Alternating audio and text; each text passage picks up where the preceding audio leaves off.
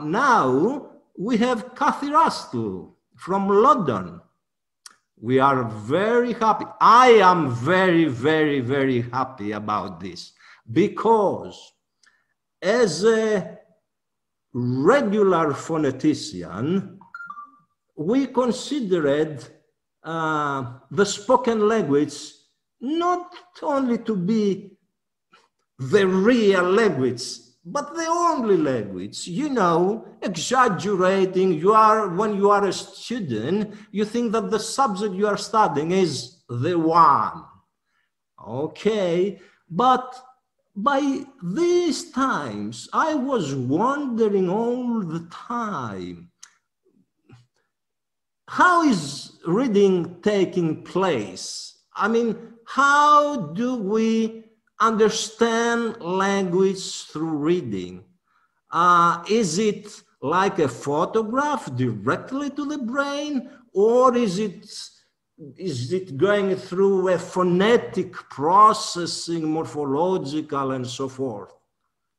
Well, about those things I've been wondering for many, many years. And now lately, I thought, what are we doing? We have neglected reading, of course, and writing. I mean to say, those things, reading and writing, they are the basis of our society. I mean, we have our documents. And it's outside our sphere.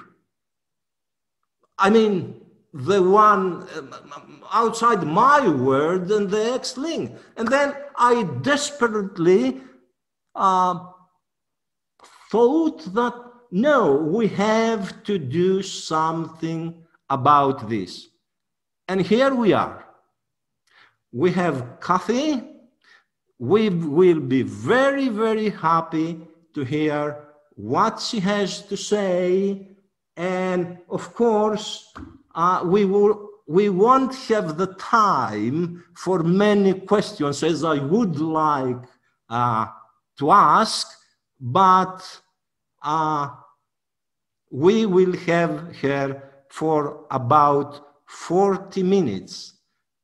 So, Kathy, please join and start your keynote. Thank you very much. I'm really honored to be able to open this meeting and speak to you about some of my work. And I was really looking forward to coming to the meeting to Athens, not only for the pleasure of coming to Athens, but I was hoping that I would meet some people who know something about writing systems and the evolution of writing. So if you are one of those people and you're listening, please get in touch. Let's see if I can make this work. That's not good. I can't advance my slides. There we go.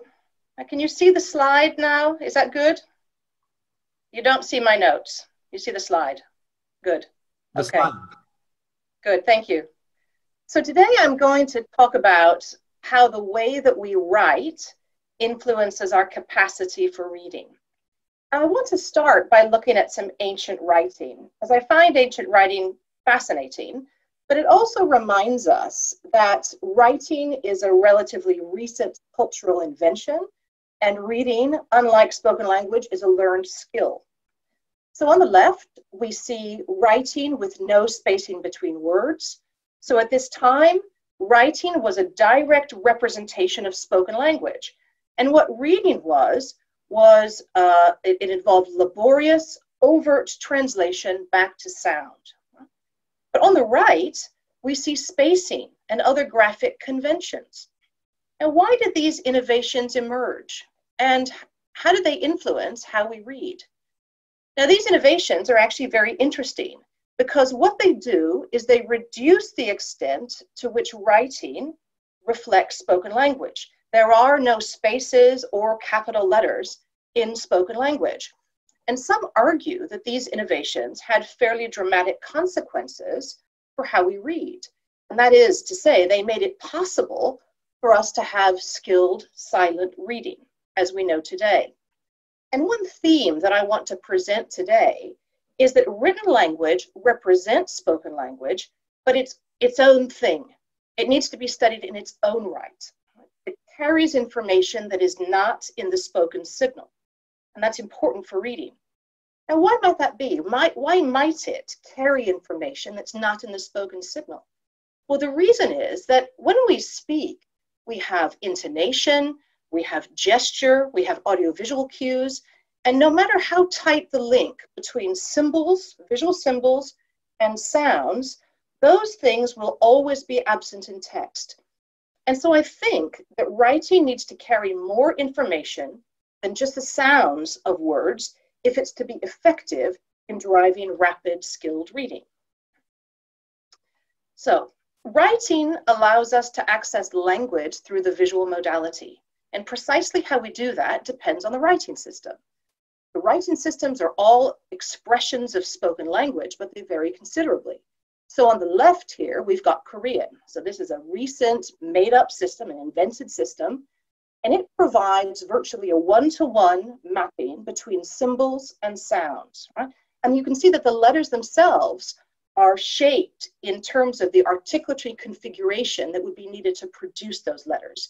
So Korean offers a direct line into spoken language. Chinese is very different. So we have Chinese.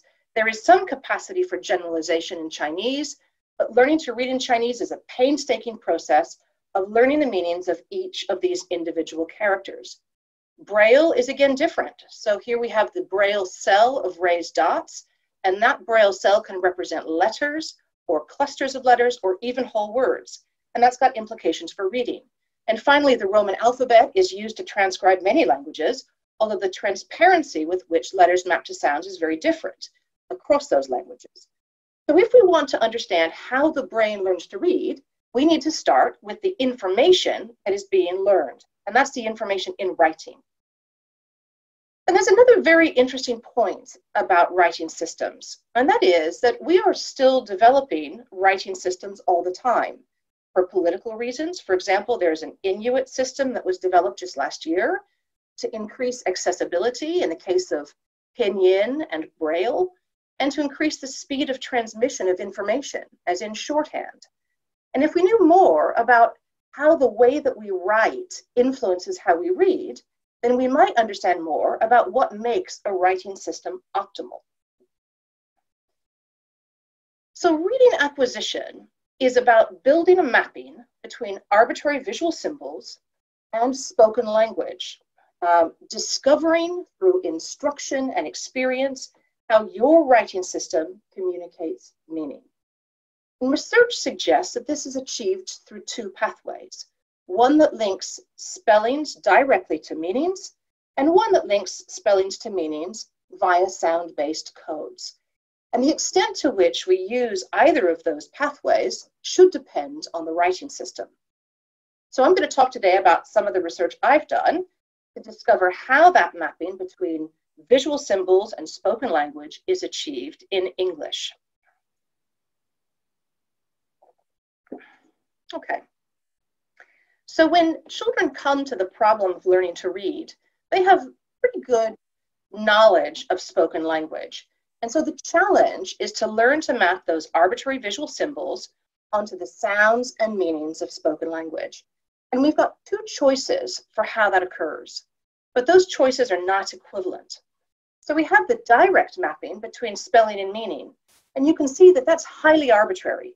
If we take words that are similar in look, so cut, cat, and can, those look similar, but they're not similar in meanings, right? And we don't expect them to be similar in meanings because we have an alphabetic writing system.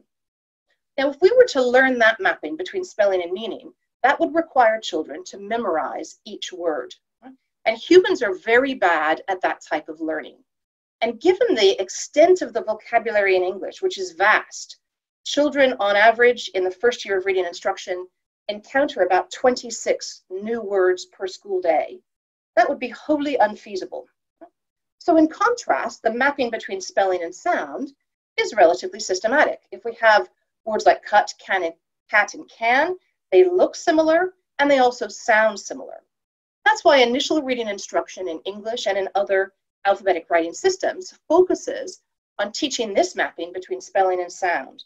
And this form of instruction is known as phonics. And so the learning of this mapping allows a child to access meaning from print via their oral language knowledge. And up to about the age of 7, reading comprehension is almost totally explained by a child's ability to decode spelling to sound and their oral language. And that spelling to sound translation turns out to be really important also for adult skilled readers. And that is self-evident by the fact that you can read this sign. Yet just like the ancient readers, translation from spelling to sound is slow and it's attention demanding, even for adults.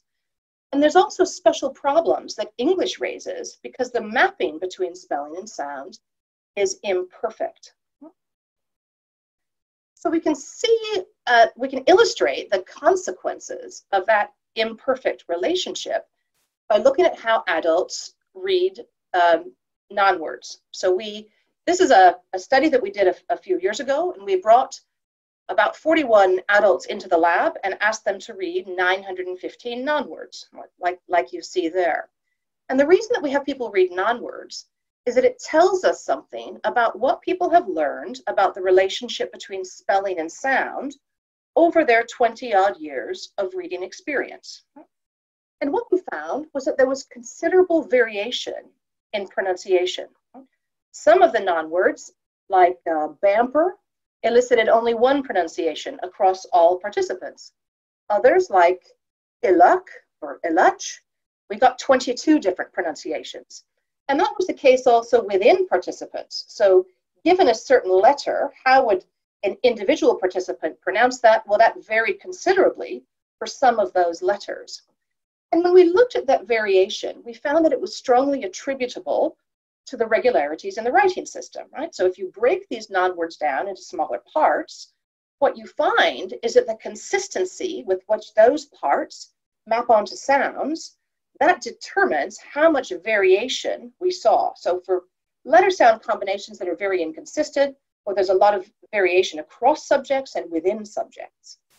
So in effect, the spelling sound knowledge that people have acquired over 20 years or so of reading experience is a mirror of the writing system. And what we can also say is that even after all of that experience, there is considerable uncertainty in English in that spelling sound mapping. And so I think it's not a viable means to drive rapid, skilled reading. And so consequently, becoming a skilled reader in English and other languages ultimately requires us to learn this mapping between spelling and meaning. And remember that this is not an innate mapping. This is having to map parts of the brain that deal with objects and faces onto meaningful spoken language, right? And that's hard. Learning of that mapping takes many years and requires massive text experience. So what is it that readers are learning through all of that text experience? Well, I began by saying that in the initial part of reading instruction, when you're reading very short words, that mapping between spelling and meaning tends to be arbitrary, right? So it's very difficult to learn. The situation changes when we think about words with more than one morpheme, right? And in fact, even though English is not considered to be a morphologically rich language, most words in English are morphologically complex, as is the case in other languages. And morphology is very important because what it provides are islands of regularity in this mapping between spelling and meaning. And those islands of regularity arise because stems like clean occur and reoccur in words with similar meanings, such as unclean, cleaner, and cleanly. And affixes alter the meanings of words in highly predictable ways. So you can see that the ER is forming an agentive, playing an agentive role in teacher, builder, and cleaner. And there's a very interesting trade-off here between spelling sound and spelling meaning regularity.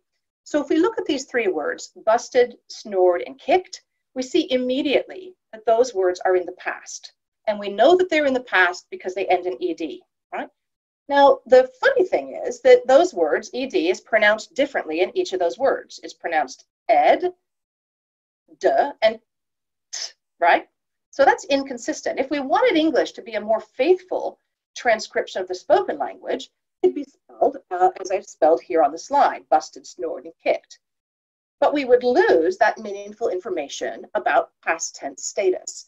So we sacrifice spelling sound transparency to retain this meaningful information in the writing. And in recent computational work, published just this year in Cognition, we've shown that this trade-off between spelling sound and spelling meaning regularity is a general principle of English writing. So these are two examples here. The first on the left is the sound sequence word final lus. And then next to it on the right is word final ickle. And you can see in both cases that there's many ways to spell this, right? So you can spell lus as lace or less or lice. And if you've ever tried to teach a child to spell in English, probably the same in other languages, I mean, it's a complete, it's crazy, right? And what happens is people go to school, children go to school, and they come home with these lists that they have to memorize, right? It's just it's a minefield. But when we look at the grammatical class of some of these spellings, what we see is that this disorder, out of this emerges order, right? So if we look at word final lus, there's many ways to spell it, but there's only one way to spell it if it's an adjective, right? And if it's an adjective, it must be spelled S-L-E-S-S, right? Same for ickle. Many ways to spell it, but there's only one way to spell it if it's an adjective, right? I see hands going. Hopefully that's good. Only one way to spell it, right? And what I find really interesting about this is that this information is not available in the spoken language, right? All of these spellings sound the same in the spoken language. The disambiguating information comes in the spelling. And that must have consequences for reading, right? Now, just as an aside, one might ask why English evolved in this way, right? So English hasn't really been reformed. The spelling reforms haven't taken off. And English could have evolved in a way that prioritized spelling sound transparency. It could have gotten more faithful to the spoken language, but it didn't. And just like the development of word spacing, I would like to suggest that perhaps English spelling evolved in this way because it allows us to take in more information more rapidly through vision. So this slide just shows you all 154 English suffixes. And what you can see is that morphology is highly visible in English spelling, right? English is not a morphologically rich language, but morphology is highly visible in the spelling. And the first graph there simply shows that most English suffix spellings are highly diagnostic of grammatical class. And in fact, those at the top there, that means it's 100%. It's a slam dunk for grammatical class. And most suffix spellings provide the only means of expressing a sound sequence for a particular grammatical category. And what this means, to put it another way, is that if you look at a suffixed English word, you can decide on the basis of a very cursory analysis whether that word is an entity, a property, or an act, right away. And that must be pretty interesting for reading. So I've established that English offers highly reliable information regarding meaning. Now, the discovery of this information is important for learning, right? So what I have here on the right are 15 different words. But if you know about morphology, those are actually all the same word. They're all variations of the same word, right? And in fact, if you look at the average 20-year-old in English can recognize about 70,000 printed words. But if you know about morphology and you sort of count, get rid of all the inflections and derivations, that turns into 11,000. So learning that mapping becomes dramatically easier if you know something about morphology. And it turns out that skilled readers use this information in reading and spelling. So this is a very simple study that we did, where we simply asked skilled readers to classify non-words as an adjective or a noun, right? And we gave them these non-words like domus and jixlet, terish, rabness. Now, I can guarantee you that none of our participants that we tested was ever taught the relationship between suffixes and grammatical class. Right? In fact, we usually need to tell our participants what a noun and an adjective is, right? So they don't know this explicitly. And yet, when we give them these non-words with suffixes like this, participants are more likely to classify those non-words as adjectives when they have a suffix that's associated with nouns, or so with adjectives, than with nouns, right? And you can see on the right that the strength of that effect is graded by the salience of the suffix. So the more adjective-y a suffix is, the more likely participants are to classify it as an adjective, right? And the more a suffix is associated with nouns, the less likely people are to classify these non-words as adjectives. And in a paper that we just published, we showed that these effects seem to be stronger in participants with higher vocabulary and better spelling ability, indicating that those that have more text experience have sort of absorbed these cues from the writing system and are using them in their performance. Now, this is kind of a meta-linguistic task, is it a noun, is it an adjective? But we find these same effects both in spelling and in eye tracking. So when people are given a noun word like domus, spelled in this way, and it's put in an adjective in an adjective context, they're less likely to spend a lot of time on that noun word and regress back to that noun word than if it's put into a noun context. So something about these subjects, they know that OUS is associated with adjectives and not nouns. So like the case for spelling sound knowledge, the spelling meaning knowledge that our participants have acquired over 20-odd years of reading experience seems to mirror the information in the writing system. So they've picked that up. Now the story gets more surprising because it turns out that skilled readers use this information in a really counterintuitive way. So these are some ERP data from a study we conducted a few years ago. And all we asked adults to do was just to read single printed words. And these printed words varied in their morphological properties. Right? So some of the words were non-morphological, like shovel, right? Not morphological. Some were morphologically complex, like teacher. The critical condition were these words like corner, which look like they could be morphological, but they're not, right? A corner is not someone who corns. And what we found when we just asked people to read these non-words is we found that within 190 milliseconds, that there seemed to be a segmentation based on the appearance of morphological complexity.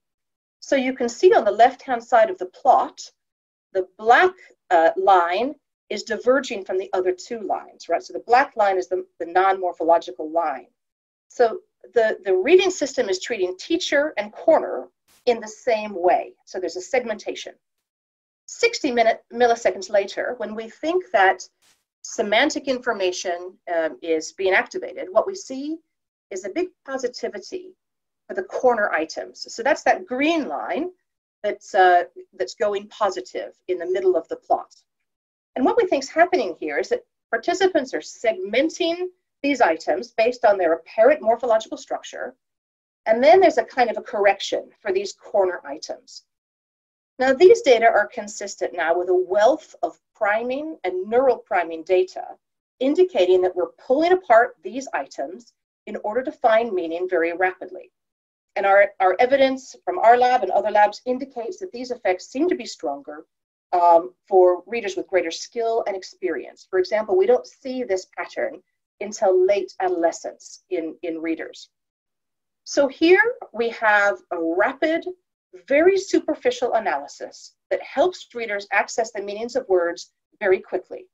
It arises in individuals with substantial text experience, and it only works because of the nature of the writing system, right? So people say, why would you do this with something like corner? Well, the point is that corner is a true exception, right?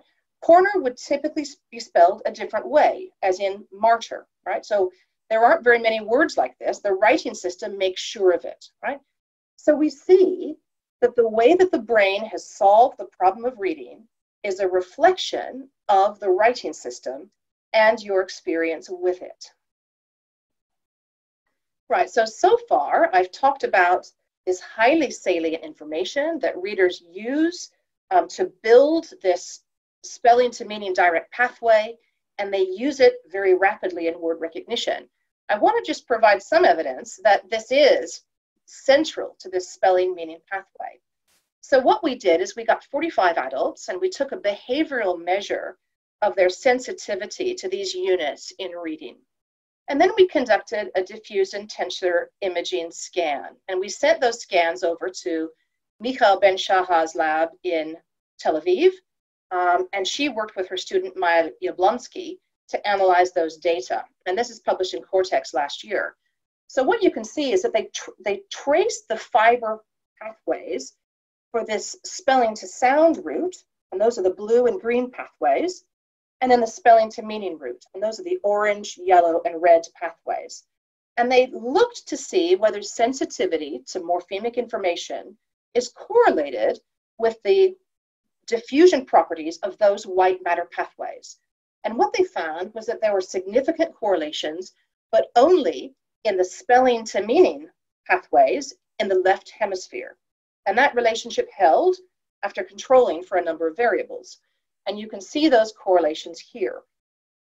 So what that shows, it's not causal evidence, but it shows that variation in morphological knowledge in these English adult readers is associated with diffusion properties of the ventral white matter pathway. That's the spelling to meaning pathway. And that's consistent with what we know from MEG and fMRI. So I think that this morphemic information might be really critical to developing that fast mapping between spelling and meaning. Now I want to make one more point in my talk, but before I do, I'll just give a little bit of an interim summary. And that is that I've talked about spelling sound and spelling meaning regularities in English writing. And I've given you some evidence that those regularities are mirrored in the adult reading system. And I've shown that the sensitivity to those regularities seems to be a function of reader skill and experience. So in effect, the reading system is the writing system. Now I want to just take a few minutes and think a little bit about text as opposed to single words. So this is a passage from one of the national reading exams in England, and children take these at the end of primary school when they're aged 10 or 11. So just have a little look at this passage.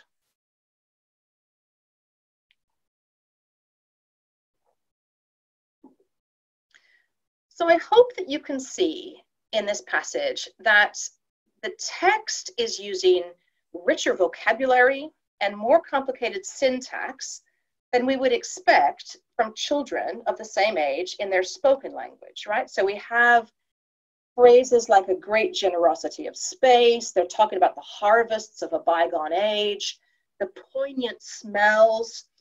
You know, and when my daughter was 10, she wasn't talking like this on the playground, right? And I think that this is interesting because we've ended up packing a huge amount of information into text, right? How has this arisen, right? How is this in 2,000 years gone from just translating the written material into spoken language into being able to pack so much information into text? And I think it relates to something about the efficiency of accessing language through vision and the way that writing systems help us to do that. And I think that what's really fascinating, I mean, talking to some linguists who always talk about spoken language, you know, being the be all and end all, this is what language is, right? And when we talk about literate individuals and their language knowledge, most of that language knowledge is coming from text, right? And this is what they're getting, right? They're getting information in text coming to them through vision. It's different from spoken language. Right, so I'm going to finish up now, so we have time for questions. So what I've told you is that writing is a form of information that allows us to experience language through vision. And I've told you that the reading system, in effect, is the writing system. Information stored in the skilled reading system is a mirror of the writing system. So when we think about reading, we first off need to think about writing, right?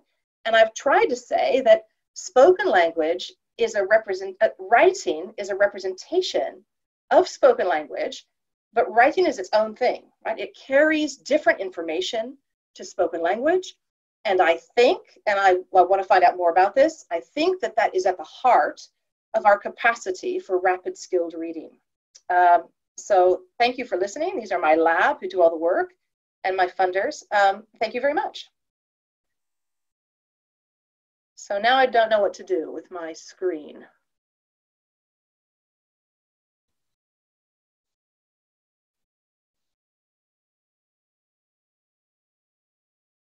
Should I try to take some questions?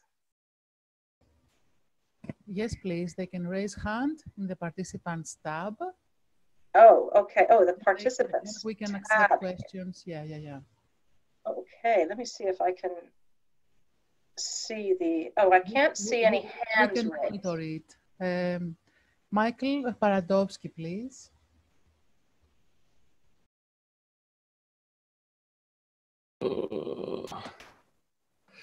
Sorry, it's taken away.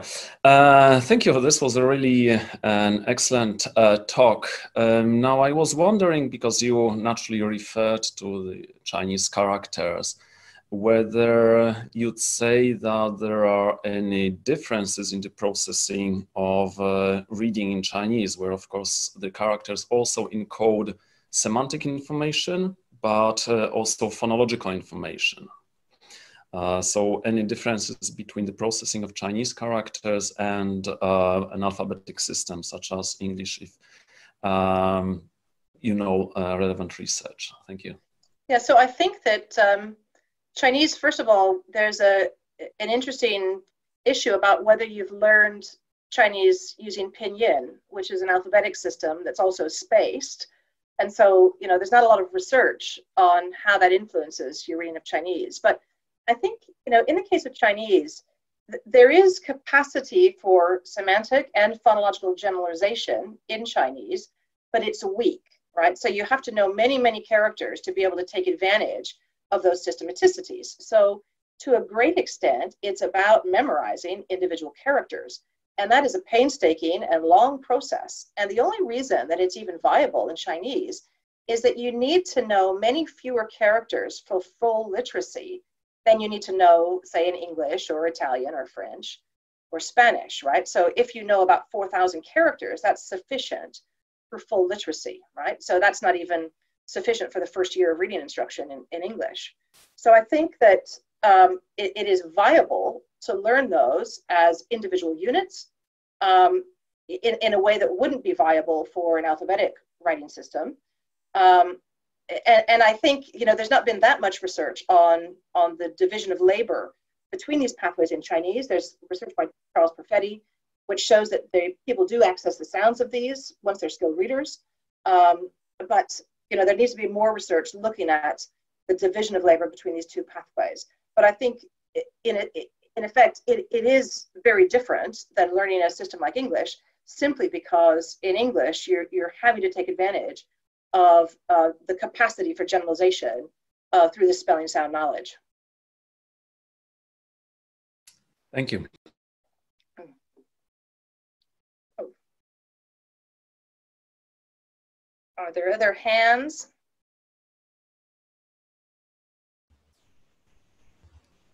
I don't see any other hands in the participants tab.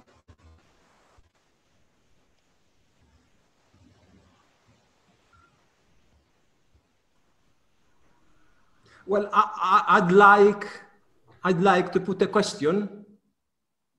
Is it all right? Do you hear me? Yeah. Yes, Professor Botinis, yes. Okay. Well, I have two questions, which I've been thinking for many years. The one, I'm coming back to my initial, what I said before. Let's say when we put focus, a lot of focus, emphasis, not a small focus. Usually when we speak, there is some activity on the brain, extra activity.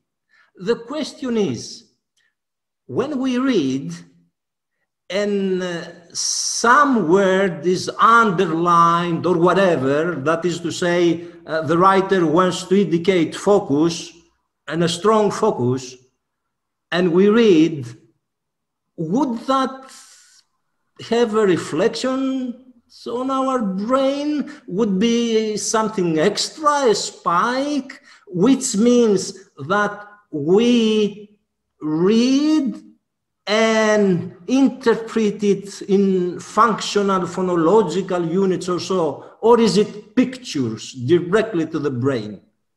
What would you say? Okay, I don't know quite what you mean by emphasis. Do you mean like a... It was Helen, not Maria, who wrote the letter. Okay, and if you do that in writing? Yes.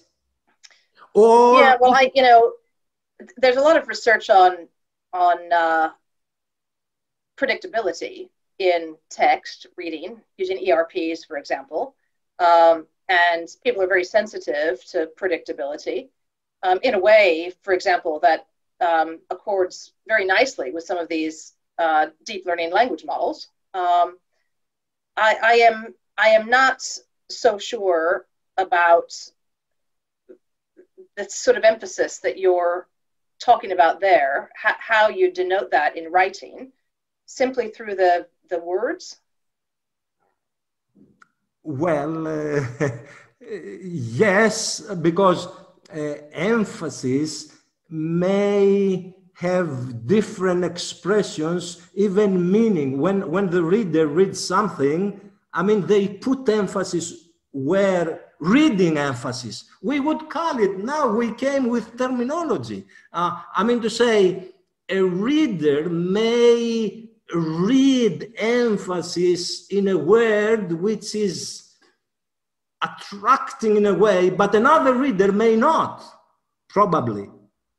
Yeah, well, I think that this is it's a really interesting difference between reading and spoken language. As I said at the beginning, that so much of spoken language is beyond the sound, right? So you can say it was Helene, not Maria, right? And it's very difficult to do that in writing, unless you use italics or bold or something. And there's very little research on the impact of those types of graphic conventions.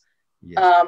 And yeah, I mean, I think it's interesting. And in a way, this is why I say that this sort of information that's in written language, most of the study of reading has been all about how we translate written language letters into abstract phoneme representations, thinking that that is spoken language. Well, that is not spoken language, right? That's part of spoken language, and it's not enough to drive something that works so rapidly as skilled reading. I think it's a very interesting question, how we use some of these graphic conventions, even things like line breaks, right? So if you try to do poetry and make the line breaks in the wrong place, I mean, it's a complete disaster, right? But there's very little, we focus on, single words or highly controlled sentences. But I'd like to do some of that work. That sounds very interesting. Well, I hope we will talk about those things more in the future. I mean, maybe there are other people who would like to ask. If they are not, Kathy, I have one small question more, but let's see if other people would like to ask. Julia Sparks is also waiting. Julia, please, you can unmute and ask your question. Yes, hi, can you hear me? Yes, good. Perfect. Thanks for the talk. We've done a little bit research on auditory morphological perception. And one of the effects that we found was that different allomorphic variants were clustered together in processing. So whether, for example, it's a voiced plural inflection or voiceless inflection, they were processed very similarly. And I was wondering if you think that could also have something to do with the writing convention, namely that they are all represented by the same letter in writing. Well, I don't know the answer to that, but it's a very interesting hypothesis. And I've been very interested in the idea that, how does writing shape spoken language knowledge? And at the very foundation, you've got this issue that in spoken language, the realization of a speech sound varies so considerably across contexts and across speakers. But in writing, you've got this radical form invariance, right? So it's always the same letter, and that letter maps on to all these different realizations of a phoneme. And I just wonder the extent to which learning about letters then helps you to cluster these phonemes together that you would have heard in so many different contexts to know that they're the same thing. And I think that that's a kind of analogy to what you're saying, right? You're saying that these inflections are denoted by the same visual symbol. So it's almost like visually guided auditory learning, right? Perceptual learning. I don't know. I mean, it seems like it's possible. I guess that a way to test that would be to look at people who have varying levels of reading experience, right? So does it happen, be very difficult because their morphology knowledge also is different. But if you could vary text experience and you found that those effects were different for people without so much text experience, and I guess that would give you some evidence for that hypothesis. Does that make sense? Yeah, because obviously the first thing we thought was that they have an underlying representation that maps them together. But that's why I thought your talk was really interesting, to reverse it and see if maybe it's more the written side that influences that clustering. Thank you. And I think there's many reasons. I mean, I even, there's this wonderful book by Sanger. Sanger is his name, in Chicago. He wrote the book Spaces Between Words, and he talks about how the introduction of spacing actually changes what a spoken word means, right? Because you're not used to having individual words in spoken continuous speech. So what does the fact of having spaced text do to that spoken language representation? I think it's fascinating questions. Great, thank you.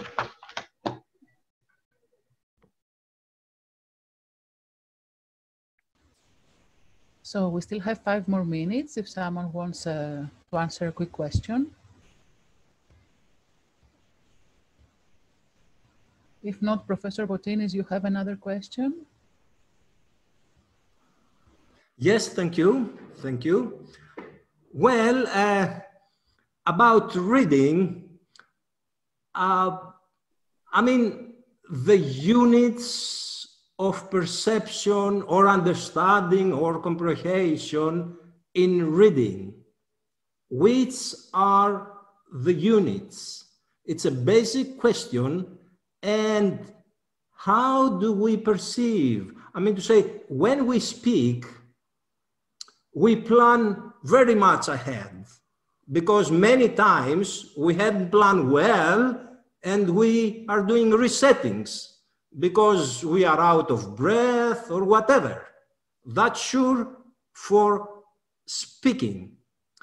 When for writing, we cannot, I assume, we cannot write word by word. We have some paragraph length in mind, and we write sentence-wise using words one after the other. Well, when we come to reading, now about us phoneticians and phonologists, syllable is, though it is the most basic unit, it's often disregarded and people go to morpheme. I mean to say, I would suppose, as in listening, there should be some shorter memory until we reach a longer memory in order to understand what is written. So, what would you say about this? And how far ahead do we see? Do we go in reading forth and back? Or is it window-wise? What would you think? A philosophical issue, not a research one, maybe. So let me answer the units question first. And I think that people have been, for many years, chasing the units of visual word perception. And I'm not sure that that's a fruitful line of work. I think that people use whatever information in reading is salient, right? They use clusters of, they use letters, they use clusters of letters, use morphemes if it buys them something, right? So they use morphemes because it's a highly reliable cue to meaning, at least in English, right? They use letters because it's a highly reliable cue to sound, right? So if it were the case that some kind of orthographic syllable were able to supersede that, then I think people would use that. And there's some evidence that people use onsets and bodies, so onsets and rhymes in reading, because that gives you greater consistency, greater systematicity across that spelling sound pathway, right? But I think it will depend on the writing system, what units or what types of information is useful to get to the meaning and get to the meaning quickly, right? As a question of looking ahead, this is really interesting because, you know, people like me, I study single word perception. I hardly ever would go outside the single word, right, to look at a whole sentence, my God. And people who tend to study discourse and sentences don't tend to look at single word processes. But we've just completed a series of experiments where we've looked at letter level processing, so basic orthographic processing in the context of sentences and sentences of different types of predictability. And what we find is that that perception of that basic information changes radically when you put them in sentences of varying degrees of predictability. So if you have a highly predictable sentence, you basically adopt a very, very low threshold for the analysis of visual information. You hardly look at it at all. And it's even hard to get people to process that information properly, right? So they make a lot of mistakes. If you end up giving somebody a highly predictable sentence, and then you give them a word that they didn't expect, and there's huge inaccuracy. So I think there is a lot of research left to do between single word people and the kind of sentence level, higher level people to understand how those contextual influences influence that bottom up processing. I guess the other thing that I would say is that, you know, about these units, we've been looking at this a little bit in the brain using these new methods called representational similarity analysis, which enables you to look at how the brain, the types of similarity that different areas of the brain like. And what we can see is a kind of posterior to anterior gradient going from very veridical letter level coding and moving on to more abstract phonological and semantic coding as you go further forward. And you get more invariant coding as well, right? So you allow letters in different positions as you go further forward. So I think that that's another fruitful line, which new methods might be able to help us with that question of what kind of units are useful. But I think it does depend on the writing system. Kathy, thank you very much indeed. It was a great pleasure to have you with us. And I do hope we will continue our discussion. We have a lot of things to out. Thank you. Bye-bye. Good. Next time in Athens.